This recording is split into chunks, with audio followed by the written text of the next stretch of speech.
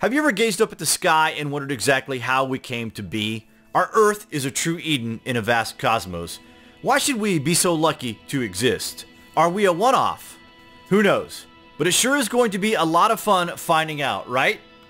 The search has been on now for a few hundred years to find a planet hidden so close to Earth that even though we have yet to actually see it in modern times, it is known to exist. Even the discoveries of Uranus and Pluto were actually by chance, trying to find the hidden rock, which is up to 10 times the mass of Earth and orbits the Sun highly elliptically every 20,000 years or so.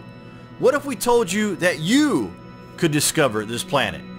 You don't even need to look at the sky or even step outside. You don't even need to look away from the screen you're looking at right now. Wait till you hear this.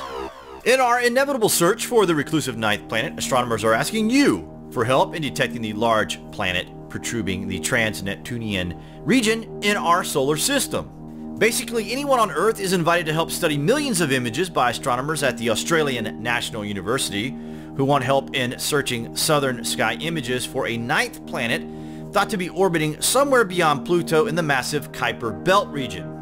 NASA have also arranged a similar search in which the public are invited to search northern sky images. Basically, the thinking is that the planet is out there, which it is, by the way. Then the southern sky mapping and northern sky mapping teams have already imaged it. Crazy, right? The human eye is much more sensitive than even the most powerful computer tools, so it's down to us, guys.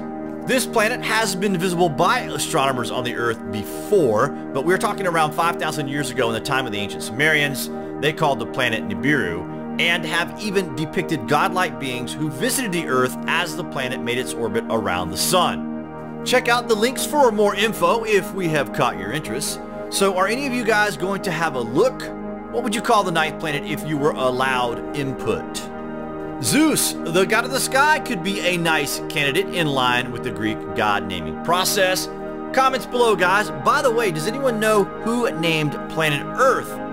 Just a thought. Thanks for watching.